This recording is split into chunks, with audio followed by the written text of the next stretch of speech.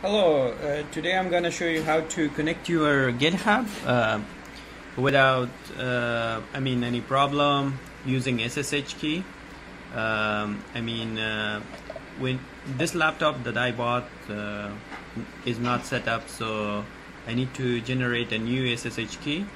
You gotta go to this page in GitHub.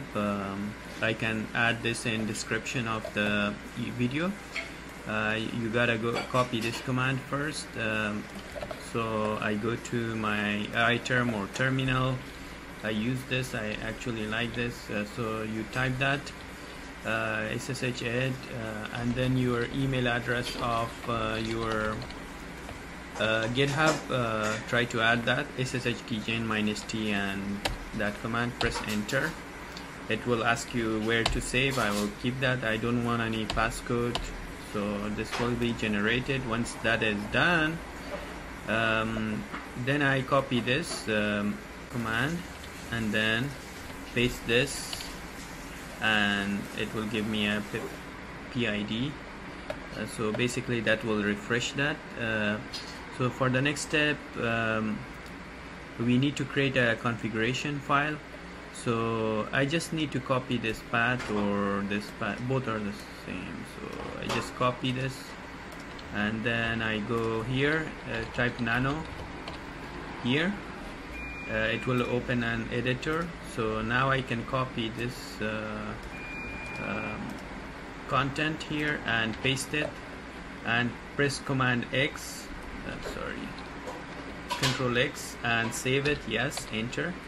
It will be saved, and then after doing that I need to add this command and press enter. It will give me a kind of warning. Once that is done, now I'm trying to add it. I go to adding new SSH key.